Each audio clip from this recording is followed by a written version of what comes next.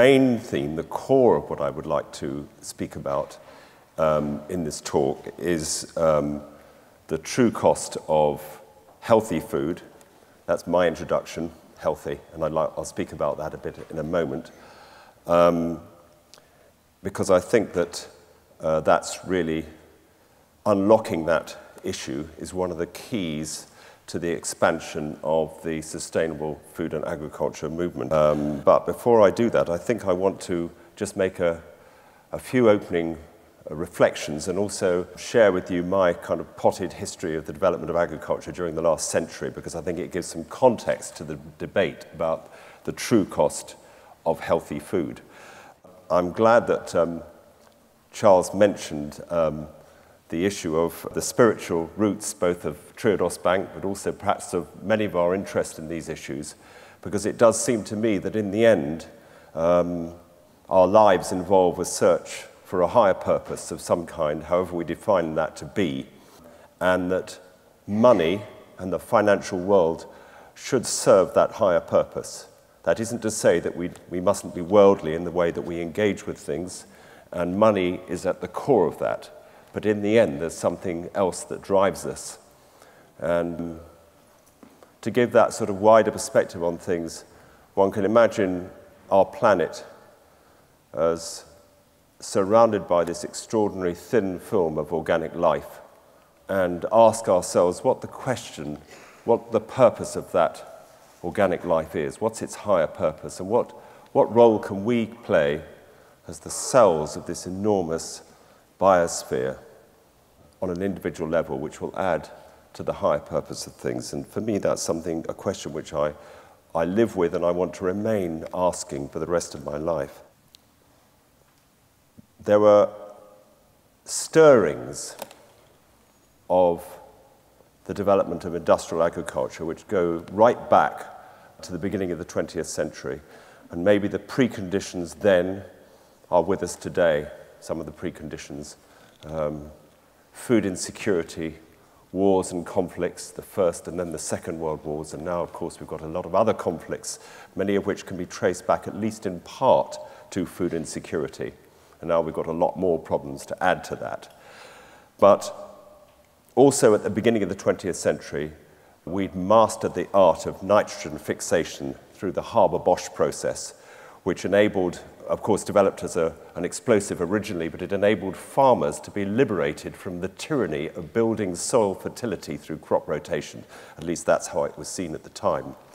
And that gave rise, combined with the food insecurity concerns arising from wars and conflicts, to a major chapter of agricultural intensification, which spanned the whole of the last century and arguably is still continuing. And there were various people who, right at the beginning of that period, stood out and said, this isn't a sensible direction to go in. One of them, of course, was Rudolf Steiner, who talked about, in his agricultural lectures in June 1924, about the need to understand that if we wish to maintain and grow the vitality of the crops and the animal products, which we depend on for our positive health, we need to move away from a chemical way of thinking towards a biological and a spiritual way of thinking, and our agricultural practices need to take into account those finer influences on organic life. And he gave precise indications 90 years ago as to how farmers should go about enhancing the vitality of the food crops they grew, interestingly enough derived from the observations of East German farmers who were noticing a decline in the vitality of their crops. But his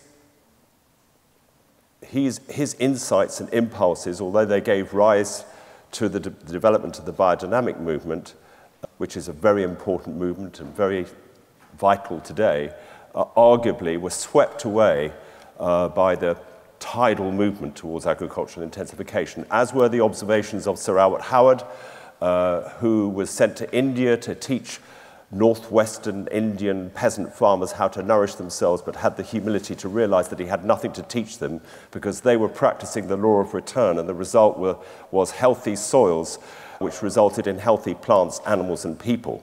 And he stayed in India, studying agriculture from the peasant farmers that he referred to as his professors, and then wrote a book 35 years later on his return to England in 1940 called An Agricultural Testament, in which he made certain observations, including one that really strikes me, is that he said that if a nation industrializes its agriculture, it will end up with a population of physical and mentally impaired health. And I think we're witnessing the consequences 2 generations later and more of the long-term impact of a massive feeding trial which is going on in the whole of Western agriculture. And he also said that we need to regard pests, parasites and diseases as nature's professors of health, because they will reveal to us our management deficiencies. In other words, instead of seeing the problems as something we have to suppress, we have to learn from them, and we have to alter our agricultural practice accordingly. And then, of course, there was Lady Eve Balfour, who read Howard's book, An Agricultural Testament, was inspired by it, and set up the Soil Association in 1946. And she said, instead of treating the symptoms of disease, we should be investigating the causes of health. Now, what a profound observation that is. But sadly, Howard's brilliance and Lady Eve's vision were ignored, again, because of the sheer relentless pressure of industrialization, which was stronger than all these early warnings. So there followed a chapter of agricultural intensification. And some of the key features of that chapter, which is ongoing, are specialization, reducing things to single crops and single commodities, ignoring the principle of diversity, the artificial stimulation of growth, mainly using nitrogen fertilizer and other soluble fertilizers, which inevitably results in diminished vitality of crops. And of course, as Howard observed, the response to that is nature's professor manifesting as disease and pests and weeds.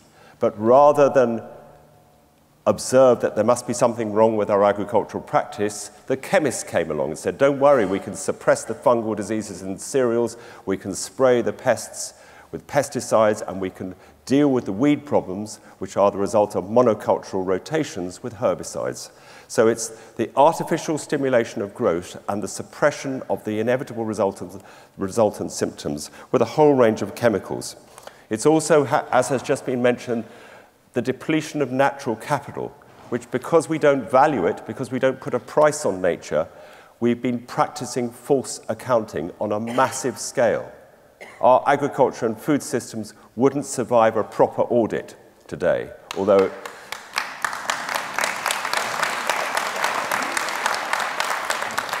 it has to be said that one wonders whether some of the leading firms of auditors get that, because if they properly costed ecological depletion of natural capital, then we wouldn't be in the mess we're in. But I think there are signs that something can be done about that.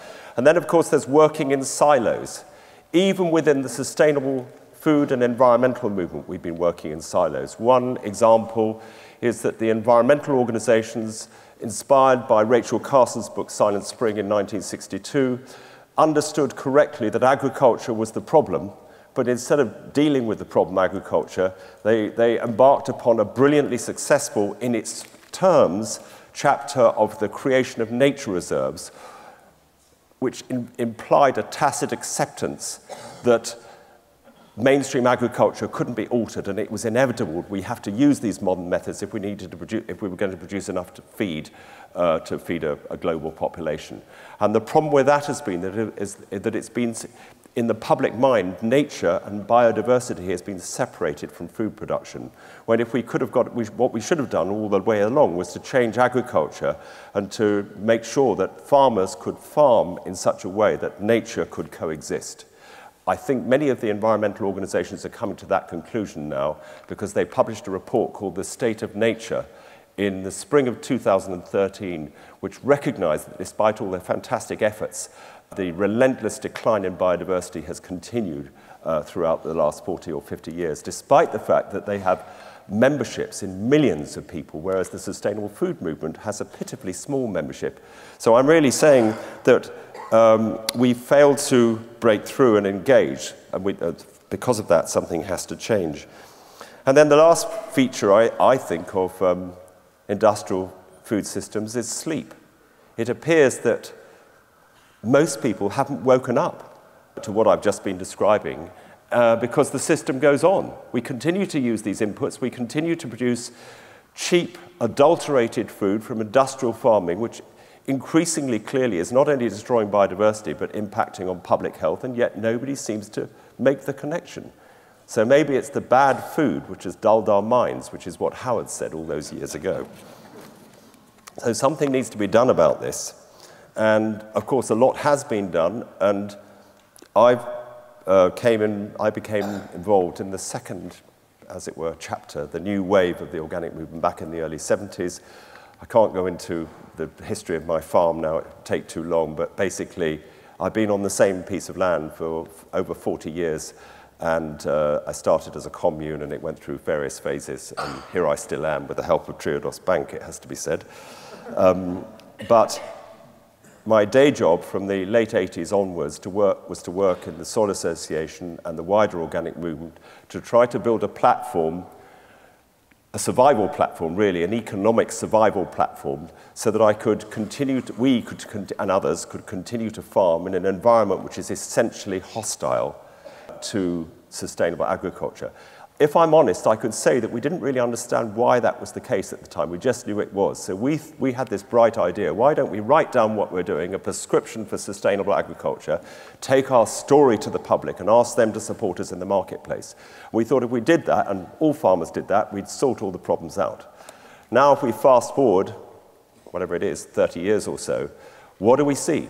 Well, we see that the organic movement has been a great success and that we've built a market which peaked at around 2.6 billion back in around 2008, but has been declining since then for various reasons, part of which are related to the recession, obviously, but there are other factors involved, which we might discuss later. But if you add the combined value of all the sustainable, local, organic, and every other food movement together, if you're incredibly generous, you could say it's 5% of the food market. And in fact, 95% of the food production system and market is still going in the opposite direction for what is needed. Because now we have climate change, critical resource depletion, major public health problems which are costing billions and billions of pounds in health service bills, growing food insecurity, and the need to change all our farming systems, not just a part of them, if we're going to address these massive and unprecedented challenges. So I think that for all the good work that's been done in many of the organizations throughout the food movement and the environmental movement and the animal welfare movement, we have to recognize that confronted by these new challenges, we have to change. Because what we did in the past, whilst it might have been right then, it clearly doesn't address the challenges we stand in front of today. So some sort of new impulse is needed. It needs to be more inclusive. I think the way in which we've polarized the environmental movement's stance against industrial agriculture has to give way to something which is more constructive without abandoning our intellectual rigor. We need to befriend these people with our common humanity, but at the same time challenge them forensically where we need to on the issues where we think they've got it wrong. I think that can be done, and I also think that we need some kind of new metric system for assessing sustainability, because one of the problems of the organic market, for all its good features, and I'm an organic farmer, we're producing organic food on our farm and will continue to do, is that it polarizes those that do from those that don't. And I think we need some sort of new set of metrics and indices which rewards incremental sustainability, so that the more sustainable you are, the more points you get and the more good you feel. And everyone's on that journey, as opposed to the organic movement, morally superior, preachy, full of ourselves and thinking we're great, and everybody else is the great unwashed and needs to become organic or they're sinners. And I think that has created a lot of bad energy, and we need to do something about that without abandoning the market, because I'm not for a moment suggesting that we should abandon the market. I think the market is critical. Market mechanisms are critical. But the market mechanisms have to work with other instruments to ensure that we're not operating against such a strong economic headwind that we're never going to break through. And that's the truth at the moment. So that really brings me to my new work in the Sustainable Food Trust. This started in 2010 when I stepped down as director of the Soil Association. I'd made a lot of international contacts during my time at the Soil Association, and I participated in a number of meetings which brought together some of the leaders of the food and environmental movement, and we all concluded that we'd been working in silos and we needed some sort of new collective energy if we were going to break through into the mainstream. And out of that, the idea of forming the Sustainable Food Trust came. A small organisation, it will remain small because we want to work catalytically, not replicate the work of all the great organisations that are already out there doing good work, with an aim of accelerating the transition globally towards more sustainable food systems, but working in such a way that local and individual action is the key to the change, because that's what I certainly believe. We are both global and local as citizens of planet Earth, and we need to make sense of the world by understanding ourselves and our own context. So I strongly feel this sense of macrocosm and microcosm and the interconnectedness between the two. So that brings me finally to my theme. The Sustainable Food Trust is working in 3 areas. The first area is building collaborative partnerships between individuals and organisations with their interest in all this. And that involves some public stuff, but some private stuff. For instance, just to give an example, building strong connections with the leaders of some of the environmental organisations all over the world, and also the foundations, some of which have been funding the wrong kind of development work which involve fertilizers and hybrid seeds in Africa, for instance, or conservation organisations that are just intent on creating nature reserves and are not grappling with the problems which are stopping more farmers being able to change to truly sustainable methods. So that's kind of influence at a leadership level, but also just building organisational partnerships as well. The second area of work is looking at the policy and economic and research environment, the sum of the work of which hopefully can create better conditions for sustainable food systems to grow. And the third area is communications. And we do have a weekly newsletter. Those that don't yet subscribe to it, it's free. And if you go onto our website, you can subscribe to it. And I think that it will connect you up with some of these issues I've been describing, at least in a reasonably effective way. But one project, one initiative, which has preoccupied us very much over the last 2 years is the theme of true cost accounting in food and farming. This issue is about how the economics of our present farming and food systems are distorted in a number of different ways. The polluter's not paying. If you diminish natural capital, you don't pay the price for that. It's as if it's free, or largely free. And farmers who are adopting practices which deliver beneficial public and environmental outcomes are not financially rewarded for so doing. And as a direct result of that, if you look at the business case for farming, if you're a farmer now, a young farmer going to farming, you want to make the most possible money, there's a better business case for using nitrogen fertilizer and pesticides and farming intensively and moving towards monoculture than there is to go into a diverse, sustainable, organic, biodynamic, and socially and environmentally rewarding system.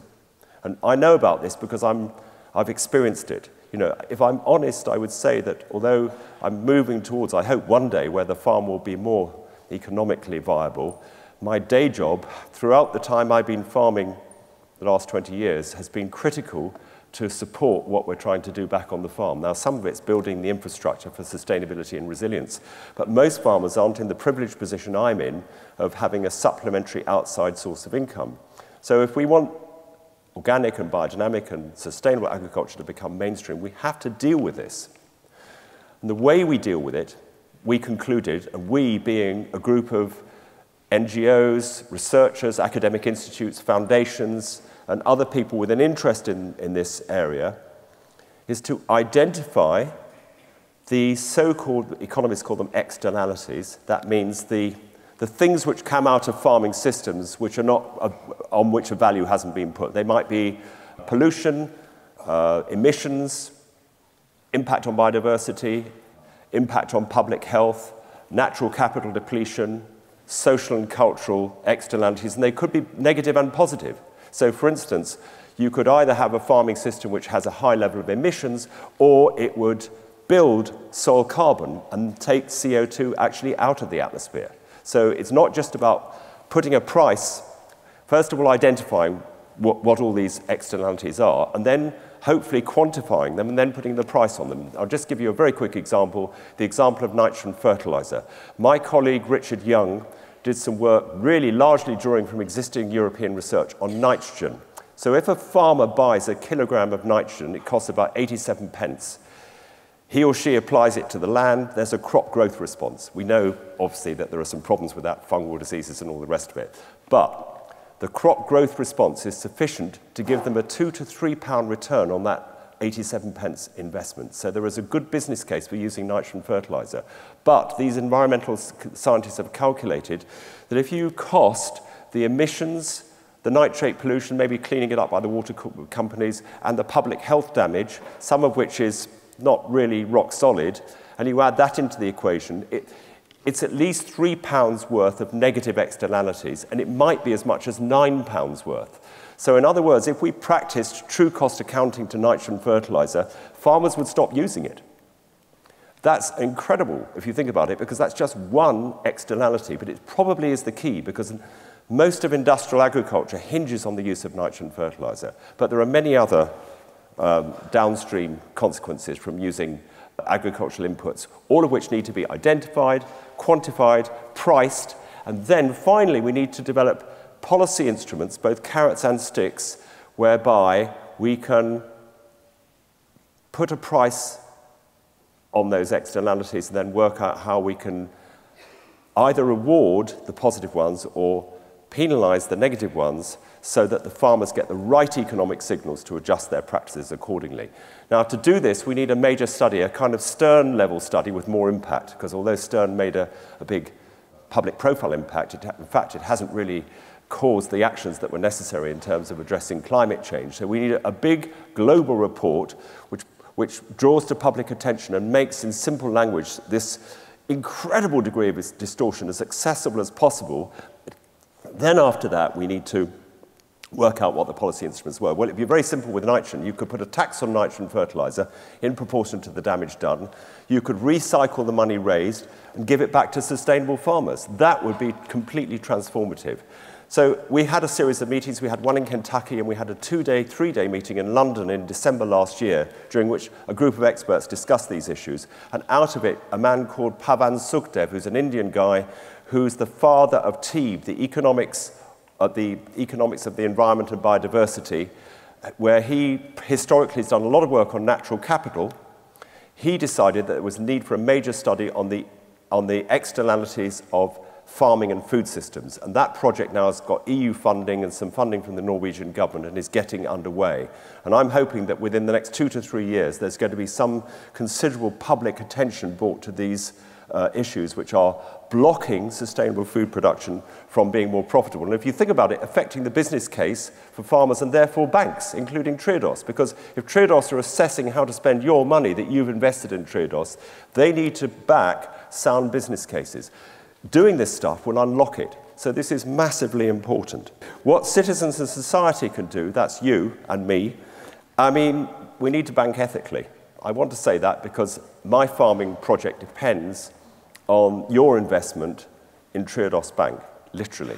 I wouldn't be on the farm today were it not for Triodos Bank. So I urge you, if you're not already investing in Triodos, to invest in Triodos. We also need to take action as citizens and buy ethically produced food. And we need to get involved with all the very many initiatives that are building better food systems. And we need to recognize that this is going to cost a greater percentage of our disposable income. That's important, because it will. Because the true cost of healthy food, if we factor all those externalities into it, is going to cost us a greater percentage of our disposable income. If we do all those things I've just been talking about, things will get better. But, you know, it is going to cost more. Now, if I'm allowed, I'm going to end with some pictures of what I'm doing, because in the end, it's what we do as individual citizens that is going to make the difference. That's a gathering of people, some of you might recognize, some of you might recognize. This is to celebrate our 40th anniversary on the farm, which took place last July, a year ago. So we are farming 135 acres in West Wales, and right from day one, we have been avoiding the use of nitrogen fertilizer, pesticides, mostly avoiding the use of antibiotics in our dairy herd as well. Keep going. That's my family. Actually, that's taken a couple of years ago. There's our dairy herd this summer. We've got a herd of Ayrshires. We've got 84 Ayrshire cows at the moment. I milked them yesterday morning, and they are all their milk is going for cheese making. We're practicing holistic grazing management because we've recognized that we can take our grassland productivity to another level by looking after the soil better. It may sound strange for me to say this after all these years, but I've had a kind of revelation about soil in the last year. And I realized that we're only at the beginning of what we could do with our soils. We could probably take them to another level of productivity, maybe a 30% increase in stocking rate by laying down these tracks, which we got from stone from the farm, and then putting in new water troughs and practicing sort of intensive grazing. Joel Salatin's doing a lot of this in America. Some of you may have heard of him. Next. And this is just this is infrastructure. This is real positive infrastructure. This is investment in what you need to farm properly sustainably. There's a trough, 5 cows. Keep going, keep going. There was a clover and grass, nitrogen fertilizer fixed by clover. That's the engine of the system, more. Dandelions, that's interesting. People think ill of dandelions. They're fantastic. They've got tap roots. They bring up minerals from the subsoil. Cows selectively graze them. Red clover, even more productive than white clover in fixing nitrogen. That's what fuels the whole system. Making silage, growing our oats and peas. We produce oats and peas, and we mill and mix them to feed a kind of muesli to our cows because we think that it was wrong to buy sort of globally produced concentrates from all over the world, which we are doing to a degree, but we've cut our dependency on that. There's the crop growing towards harvest. There it is being combined. There's the cows coming in to be milked. There's me milking earlier this year. That's my son, Ben, child labour, unpaid. Does he look happy? It's a discussion. That's my son, Sam, and his wife, Rachel, that turn our milk into a single-farm cheese called Havod. And here is our new slurry store. This is more, we need to manage the nutrients better. So the principles that I'm adopting on my farm: building soil fertility, managing nutrients, managing water, practicing the law of return, obeying the principles of diversity and biodiversity. These principles unite every food producer in the world. It doesn't matter whether you're in Africa, and I've been in Africa a few times in the last few years, or in a hilly West Wales environment with a lot of rain. The principles are identical. All farmers need to adopt these principles. And if they do, we'll all live happily ever after. Or will we? That's the trigger for a discussion. Because I think that there's a long way to go if we're to transform our food systems, but with the internet and with the energy that's out there about this discussion now, I think that we're closer to the transformation than we might think on a bad day. So thank you very much for listening to me. Come on, just go on.